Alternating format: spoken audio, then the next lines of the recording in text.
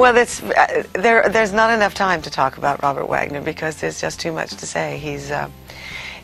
What you see is what you get. He's that chap, and he's the ultimate gentleman. And once you have him in your corner, that's all you need.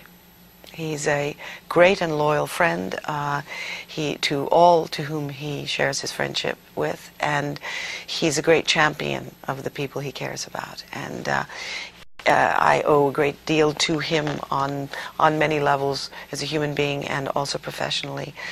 It was a wonderful professional experience. It's like playing tennis with somebody who always hits the ball back, you know. We just had the same kind of rhythm. We just boom, boom, boom, boom. It was a nice tennis match.